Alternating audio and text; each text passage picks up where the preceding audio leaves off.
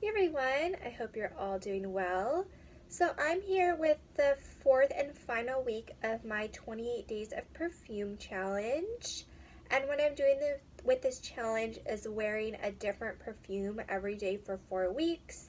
And I've been doing weekly updates where I talk about my thoughts on all the perfumes that I wore for the week. So I'll get started with the fourth week. So the first perfume that I wore this week was the Nest Midnight Fleur fragrance.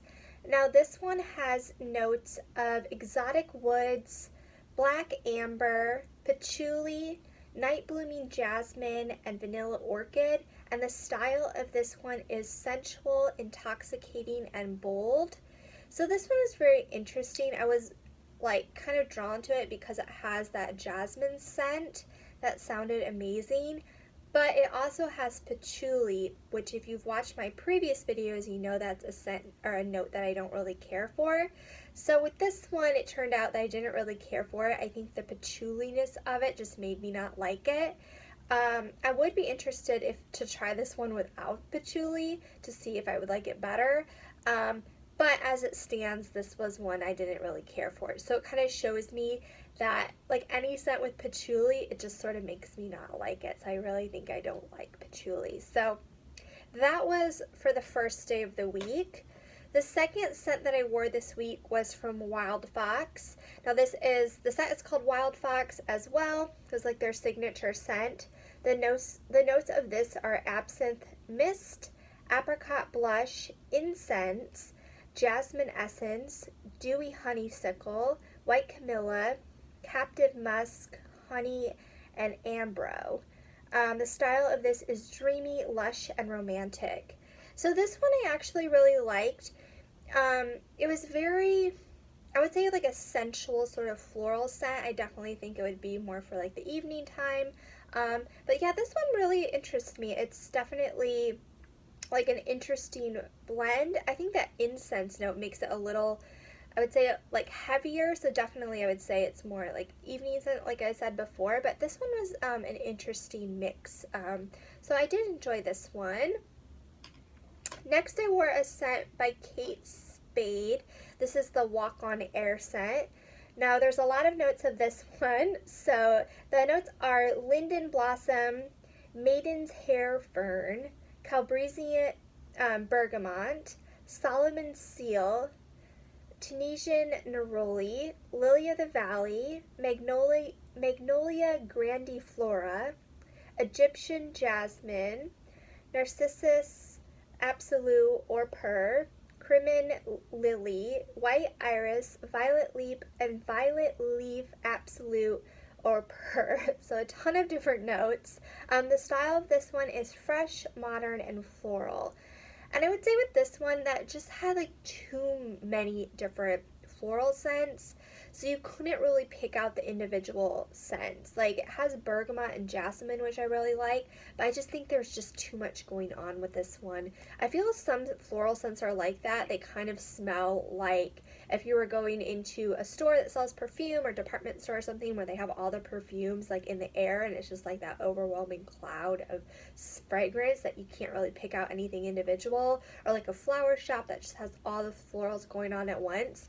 I feel like for me, I like florals that are a little just cleaner, less notes versus like every single flower you could think of in one fragrance. So I kind of felt like that with this one. It was just too much of a scent, and I like being able to pick out individual notes, and this one I definitely couldn't. So I think for me, this one wasn't my favorite. It wasn't horrible or anything. I totally would wear the rest of this little vial, but it's just nothing that I would ever get in like the full size or anything. So that's my thoughts on that one. Next I wore a scent by Marc Jacobs. This is like the original, I don't know if it's the original Marc Jacobs scent, but it's a classic Marc Jacobs scent. It's just the original Daisy scent. So the notes of this one are strawberry, violet leaves, jasmine, and white woods. So this is a scent that I've tried a lot of samples of, and it's one that I do like, but I feel like I've just sort of like tried so many samples of it and I'm just kind of over it. Like, yeah, it's nothing I ever get in, like, the full size. I have had the Marc Jacobs Daisy Oh So Fresh, which I like better than this one. But this one I just am sort of, like, whatever about at this point. Like, it's just not exciting to me. I can appreciate that it's not a ton of different notes, like the Marc Jacobs, or like the Kate Spade one. But, yeah, it just wasn't my absolute favorite. So I'm kind of over this one at this point. But I did try that one out. Then I tried another scent from Marc Jacobs. This is the Mod Noir. Now this is a newer scent. I think it's been out for a few years now. But the notes of this one are greens, gardenia, and creamy musk. And the style of it is bold, modern, and unique. Now this one I did really like. I love that it just basically had that gardenia note. That's like the predominant scent of this one, and I can really appreciate that it's just a kind of a simple floral scent. There's not a ton of layering going on with it. It's just a straight up kind of gardenia scent, and I actually really did like this. So again, it just sort of shows me that I like sort of cleaner floral scents. So I did really like that one. Then I tried out the Dolce & Gabbana light blue scent. So this is a scent that's very similar to a scent that I used to wear in like college and like my early 20s. That was the Moschino Cheap and Chic I Love Love scent. Like I went through a few bottles of that. It has like a blue frosted bottle with like an orange top. But yeah, that was totally my scent back in the day, and this light blue scent by Dolce & Gabbana is very similar. But I love that scent for so long, but like one day I just kind of like got turned off from it. It was kind of weird. It was like, I loved it, and then I'm like, okay, I'm done. So this really reminds me of that. So it's nice to kind of revisit like scents that I liked in the past. But at this point, I don't think it's something I would ever get in the full size. At least at this point, I would not get it in the full size. Like I've kind of moved past this scent and I like other things now. But it was kind of fun to, you know, remember that scent. So the notes of this particular one are Sicilian, Citron, Bluebell, Granny Smith Apple, Jasmine Sambac, Bamboo, White Rose, Cedarwood, Amber, and Musk. So it does have a lot of notes that I do still like. But, you know, it's just sort of like, I think of this as like something I would have worn maybe like 10 years ago or something like that. The style of this one is Deep and True. So there's that one. And then the last one that I wore this week was by Atelier Cologne. And I've had some hits and misses with this particular brand throughout the challenge. This is the Bergamonte Soleil. I did actually really like this one. So the notes of this one are bergamot, bigarte, which actually, I don't know if I'm saying that right, but I looked up what it is, and it's a bitter orange scent, or like the Seville orange. So I thought that was kind of cool. Amberette, it has jasmine, lavender, cardamom, vetiver, oak moss, and white amber. And the style of this one is sunny, effervescent, and floral.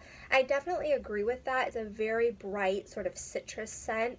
So I did really like this one. I love, I found throughout the challenge I really love bergamot as a note. So this one I did really like. So I'm happy with Atelier Cologne to end on a high note versus the Vanille Insensee that I tried for them a few weeks ago that I just hated. So I was happy to end on a better note with this particular brand. So that's everything I tried out through the week. And as always, I'm going to now rank the perfumes from my least favorite to my favorite. That's something I've been doing every week. It's kind of been fun to see like what is at the bottom to the top. So the bottom for this week, I definitely would have to go with the Nest Midnight Fleur fragrance with that patchouli note. Just not something I really cared for. The sixth spot, I think I would go with the Kate Spade Walk on Air. Again, it's a very just layered floral scent that has just a ton of different notes, which I just don't really care for that. I like my florals a little bit cleaner, so I'd have to put this at the number 6 spot. The number 5 spot, I think I would go with the Marc Jacobs Daisy. It's just a scent that I've tried a lot in the past, and I'm just kind of over at this point, so I put that at number 5. Number 4, I think I'd go with Dolce & Gabbana Light Blue. Again, this is a scent that I liked, you know, like 10 years ago or so, but at this point I've just found other stuff that I like more. I've kind of moved past this scent, so put that at the number 4 spot. Number 3, I think I go with the Wildfox scent. Now this one is one I liked. It's one I probably want to try again, but it does sort of intrigue me. But I did like this one, so I put that one at number 3. For number 2, I think I go with the Marc Jacobs Mod Noir, the Gardenia scent. This one is really nice. I appreciated that it just had like the one floral note. It wasn't like too much going on. So I did really enjoy this one. So I put that at number 2. And then my top pick for the week would be the Atelier Cologne Bergamonte Soleil scent. I did really like that citrus note, and I love bergamot, so I really enjoyed this one. So that's my ranking for everything for the week. I did really enjoy this last week of the challenge. I think I got to try out some things I haven't tried before, and then some things I have tried before, so it's kind of fun comparing them to each other. So now that I've finished off the challenge, kind of went through all the perfumes that I wore, I did want to kind of sort of go over what I've kind of learned overall from this challenge, kind of what were my standouts from the challenge, what are some things that I didn't like from the challenge, kind of just do a wrap up for everything. So to start off with, what I've learned is there are certain notes that I really like in fragrance and some that I don't like so much. So a note that I found that was common that I didn't like in scents was patchouli. I think every week I tried out a perfume with patchouli and I always ranked it towards the bottom, either my 6th or 7th pick of the week. So the ones that had patchouli were the Nest Midnight Fleur, which I didn't really like, Gucci Guilty, the Lancome scent I didn't really like, and the YSL Black Opium. So that kind of just shows me that if a perfume has patchouli in it, to be sort of wary towards it, because of this sort of test sample, I haven't liked anything with patchouli in it. So that's a note that I definitely have learned that I want to sort of avoid. And then there were 2 particular scents that I actually liked the least. They weren't the ones with patchouli. I have 2 other scents that were my least favorite throughout the whole challenge. My least favorite overall, I don't think it would be a surprise, but it was the Atelier Cologne Vanille Insensee. This one was just a very musky vanilla scent. I can't even describe how much I hated it. It like put me in a bad mood the day that I wore it. So yeah, I did not enjoy this one at all. So that was my least favorite that I tried. And my second least favorite was the Etat Libre de Orange scent, the Remarkable People scent. Now this one I think is branded to be sort of unisex. I would say that's definitely true. I would even say it leans a little more masculine. So I just didn't care for this one. And the notes of this one made it seem like it was going to be like an amazing scent. I think it had notes of like champagne and grapefruit. It had jasmine. So like all notes that I like, and I thought like, oh, that's going to be an amazing scent. But I tried it out, it's just very like a men's cologne almost. So I just didn't really care for this one. So I definitely would put that one at the bottom. So those are the scents, particular scents, and the kind of note, the patchouli note that I've learned that I just don't really love. But I did find some things through this challenge that I did really enjoy.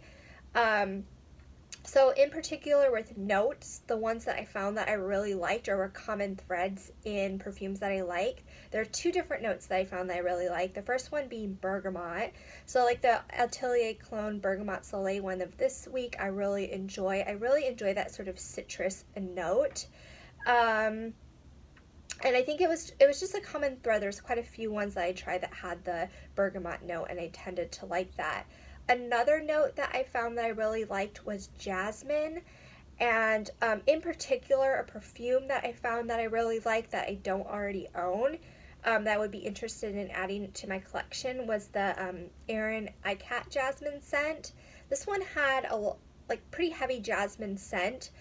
So I really like this one. That was one of the stuff I don't already own that I would definitely want to, you know, try out again and maybe consider adding to my collection. So I really liked that one in particular. And then another scent that I really love that I haven't like owned in the full size that I kind of would want to maybe add to my collection was the Atelier Cologne Cedre Atlas set. And this one was really interesting because it had both the bergamot note and a jasmine note. So it's kind of mixing the two notes that I found that I really liked into one fragrance. And I've kind of seen that I like that kind of combination. This one also has that cedarwood note, so it's more like a kind of woody citrus note, which I found that was just very intriguing. So that one I did really like as well. And kind of going with that bergamot jasmine combination, another scent, I actually do own this in like a rollerball, but the Aerin Waterlily Sun had a bergamot note, a jasmine note, and also the water lily note. And I found that combination was just really nice, and I think this perfume kind of sums up perfectly like my perfect sort of perfume. So I really did enjoy this one. And there's a few more that I tried or I had in this challenge that I already own the full size of, and I did enjoy using all of those, which was kind of good that the ones that kind of stood out to me were ones I already owned, and then just a few more that I might want to add to my collection. So the ones that I tried that I already owned were the Elizabeth & James, the Nirvana White and Black. So it was good that I still liked this scent. It wasn't like, oh, I own these, but I like so many other ones better. Like, I'm glad that these ones are the oes that like were on the top for me. And then the other one that I tried or had in this challenge that I already own is the Alien by Thierry Mugler. So again, it was a sort of jasmine scent, so happy with that. So those are the ones that really the standouts. I would say that in terms of adding stuff to my collection, it would be the Aerin Ikat jasmine scent and the Cedre Atlas by Atelier Cologne. Those were really the kind of standout like new discoveries from doing this sort of challenge. Some other notes of what I've learned, as I said with this week with the Kate Spade Walk in Air, I really don't like when a scent has too many different floral notes going on. I just like sort of cleaner floral notes. I like to be able to pick out the notes. So Kate Spade Walk in Air was definitely just too many different things going on in terms of the florals. So that one was one I wasn't super big fan of. Other ones in that category, I would definitely say the Escada Joyful just had a lot going on. Didn't particularly care for this one. I mean, these are fine. I totally would wear them or use up the little samples of them, but they're just not anything that I would ever want to get in the full size, I guess is what I'm saying with these ones. And then another one in that sort of category, I'd put the Marc Jacobs Daisy Dream set. Just a lot of different florals going on with those. So that's something I've learned. I just want to keep it to cleaner floral scents. There was also some scents that I tried throughout the challenge that sort of reminded me of stuff that I've used in the past.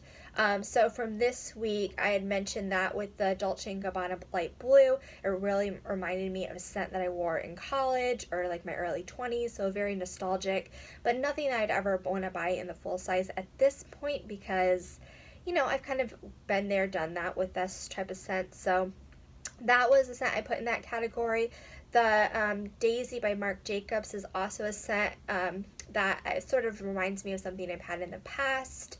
It reminds me of the Oh So Fresh by Marc Jacobs, which I've used up previously. So again, it's nothing I would want to purchase in the full size at this point. I've kind of found other things I'd like better. And then finally, the Versace Absolute Bright Crystal is a scent that I've had the Bright Crystal in a full size before, so this isn't anything that I want to, you know, purchase at this point. Like, it's one that I've worn previously or something very similar, and I wouldn't need to buy it at this point or repurchase it at this point. That's kind of a thing with perfume. I feel like once you go through a whole bottle, unless you absolutely love it, you kind of want to move on to something else, discover something else versus just like repurchasing. I don't know. That's my kind of thought on it. I haven't always done that, but at this point I kind of like the process of like discovering new scents versus just repurchasing and repurchasing. But anyway, that's just my kind of opinion on it. Some other ones that I tried, I just want to quickly mention my thoughts in summary. So I tried a lot of the clean scents. I think for the first 3 weeks of the challenge, I tried one of these a week. So I tried the Clean Air scent, Clean Rain, and the First Blush scent.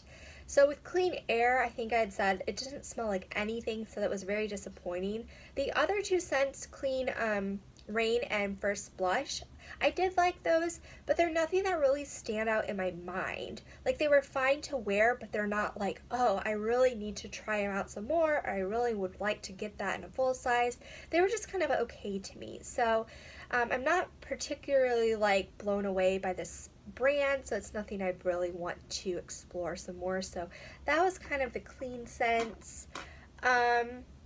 I do have some scents that I would like to try again. They kind of intrigued me, but they're ones that I definitely, like, some scents I tried that I really liked. I tried like once and I was like, oh, I really want to try that again, or not try it again, but I really want to like add it to my collection. Like, I kind of love them for the first time I used them. But there's some scents I feel like, you know, I just would need to kind of try again to like have a full opinion on them. So that would include the Marc Jacobs Mod Noir, which I did really like the Gardenia scent, but I would definitely want to try that one again. And then also from this week, the Wildfox Wildfox scent, that like sensual floral scent. This one was definitely interesting to me as well. I would definitely put that in the try again category. Also in this category, I put the Thierry Mugler Angel scent. This one, I think I'd said when I first sprayed it on, I didn't like it. I was like, this is disgusting. But throughout the day, it really grew on me. So I'd be interested to try this one again to see if I had the same sort of thoughts on this. So I'd put that in the try again category. And then finally in this category, interestingly, I'd put the Bulgari Omnia Crystalline.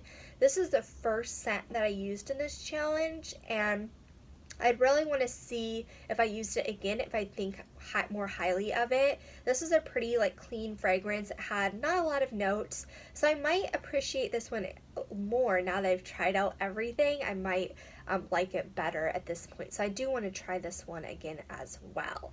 So I think I talked about everything, and I have like 2 scents I'll just quickly mention that I didn't have in any other sort of categories. So the kind of leftover scents were the Prada Candy scent, which is a very powdery sweet scent. This one I liked. I have tried a lot of samples of this one as well. I think for this one I would never get it in full size, but it is kind of fun to try out occasionally if I get like free samples or whatever. So there's that one.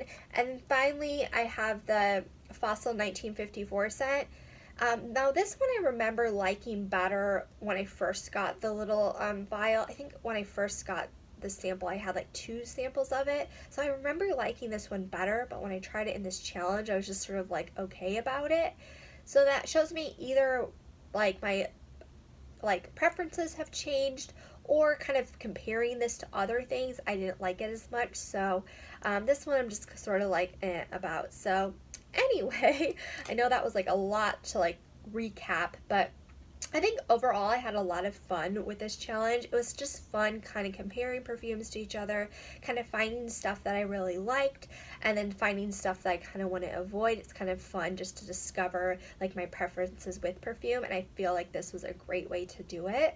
So I definitely recommend doing this to anyone that would be interested. Just kind of take your perfume samples, try out different things every day, kind of see your thoughts on them, because I feel like that's the only way you're going to really kind of find the notes that you like, the particular perfumes that you like, is just to like sample things and try things out, because you know, otherwise you can't necessarily do it just by reading the notes. You're not really going to know how it interacts with your skin chemistry or how the notes interact together unless you actually wear it. So I had a lot of fun with this. I hope you guys have been enjoying the videos, and yeah, I will talk to you guys soon. Bye.